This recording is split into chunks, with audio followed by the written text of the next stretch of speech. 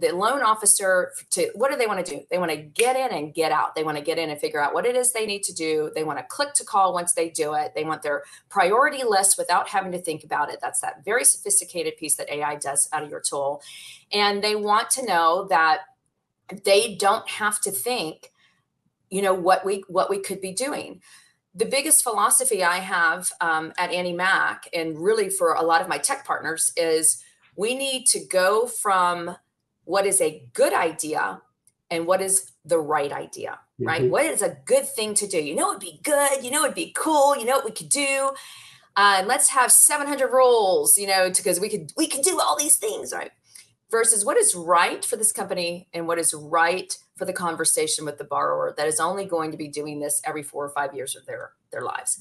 So it's actually a pared down version of some of the sophistication that people got really excited about.